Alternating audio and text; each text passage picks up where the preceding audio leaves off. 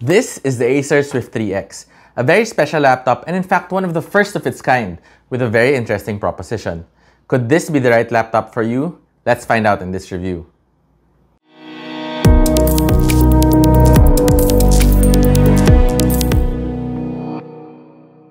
Hey everyone, this is Peter from Canto Tech. Before we start, I'd like to thank our sponsors, Intel and Abenson Electroworld, for supporting this video. Links to their products are in the description below. So let's start this review. The Acer Swift 3X may seem like any other usual laptop that you might see in the market, but you see the main difference is the new technology that can be found inside of it. Currently, it's the first laptop in the world that has the new Intel Iris Xe Max GPU, the very first discrete mobile GPU solution from Intel. So most laptops have an option of having an integrated graphics solution or a discrete graphics solution. So integrated graphics are usually built in with the CPU.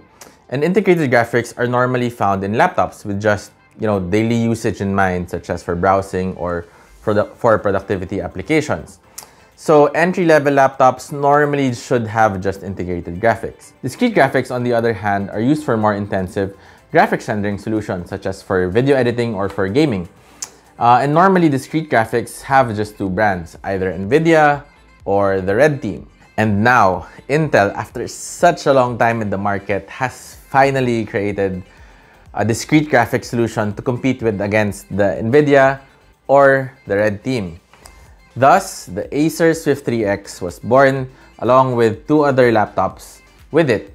It is one of the very first laptops with a mass-produced, commercially available discrete graphics solution for mobile called the Intel Iris Xe Max GPU, or codenamed DG1. So again, apart from the Iris Xe Max GPU, the Acer Swift 3X looks pretty much like any other Swift-labeled laptop in the market. That's not actually a bad thing, because the Swift lineup is a very popular mid-range line for Acer. It comes in either Safari Gold or Steam Blue, and what I have here is the Safari Gold version. So it looks pretty nice. It's more of like bronze actually. It's very lightweight because it weighs just around 1.37 kilograms. So it definitely won't break your back when you carry it around. It has a 14-inch IPS screen with an 84% screen-to-body ratio. And as for the screen quality, it has a 72% NTSC color gamut, while eye strain and colors are improved with Acer Exacolor and Acer Color Intelligence. Now the lid has a unique teal-colored hinge, which makes the keyboard tilt a bit when opened. Now this is not only pretty cool, but also provides more ventilation for the underside of the laptop, and thus providing better thermals. It has a chiclet-style keyboard with backlighting, which is pretty standard, although I'm personally not a fan of the power button placement because it is on the upper rightmost side. So normally when I try to reach for the delete key, I press the power button key in this kind of layout.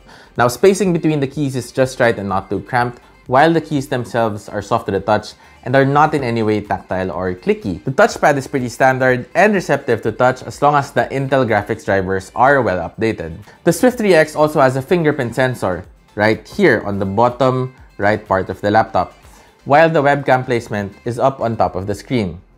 And now let's talk about the ports. There aren't so many, to be honest, but the limitation does keep the laptop on the thinner side.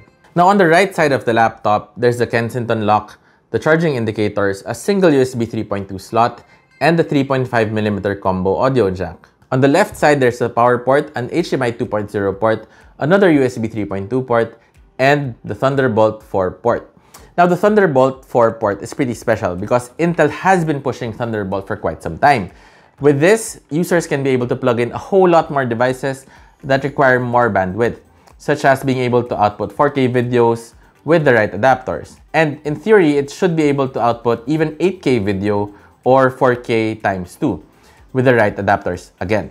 So I guess it would be recommended to use a USB Type-C hub to expand to more ports because definitely you would need a display port to do that. Charging is done via the included charger, but you can also use the Thunderbolt port to charge the laptop using a PD 2.0 compatible charger. Now let's talk about battery life. The Acer Swift 3X has a rating for 17.5 hours of battery life.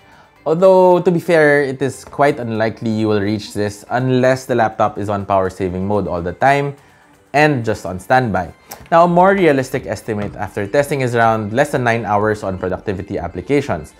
If you play games, it will probably be just around 2 to 3 hours, depending on the game and the usage. but overall, it's still quite good. And now moving on to the internals of the laptop, which makes this laptop so unique.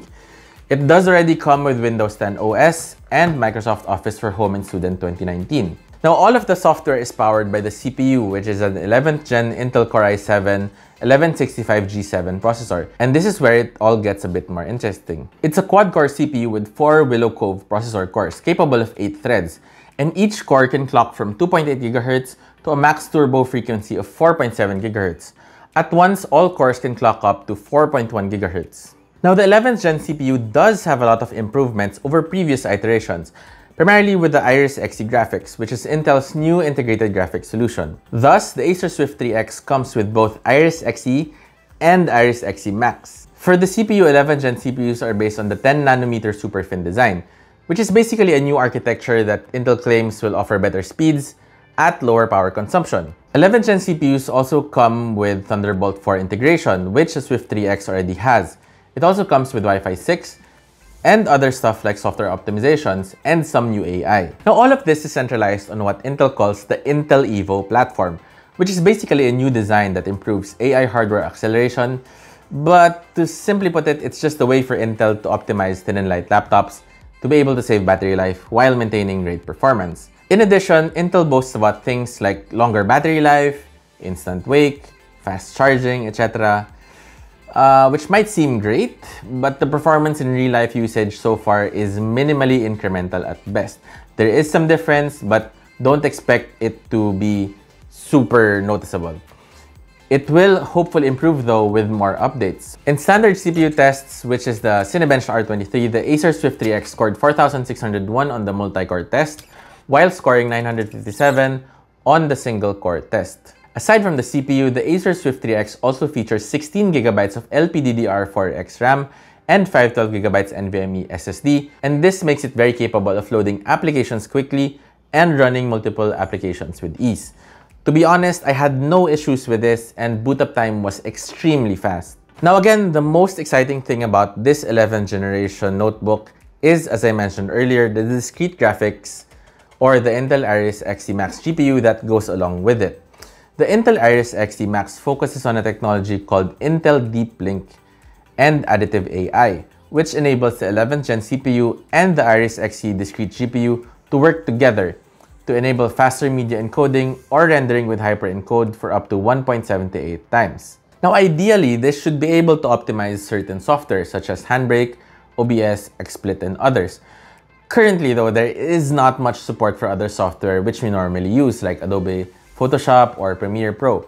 So it is quite difficult to benchmark it right now, especially since drivers are also not that optimized yet. Now, with regards to gaming, as I mentioned earlier, discrete GPUs are supposed to level up gaming performance, but apparently the Intel Iris Xe Max is not a full-on gaming GPU. To be honest, I actually ran into some issues while pushing the Acer Swift 3X to use the Iris Xe Max GPU when using games, because by default, it will use the integrated graphics solution, which is the Iris Xe, if you don't set it in the Intel Graphics Manager software. Once I did test it though, the Acer Swift 3X can only run games at 1080p for almost 40 to 60 FPS at either medium or low settings for Dota 2, CSGO, or Valorant, as shown here. So, casual gaming should be fine, but trying to run AAA titles like Doom, for example, or Shadow of the Tomb Raider would definitely be a challenge. Thus, I guess the main problem with the Iris Xe Max is that not a lot of software do support it yet, and Intel has already explained this.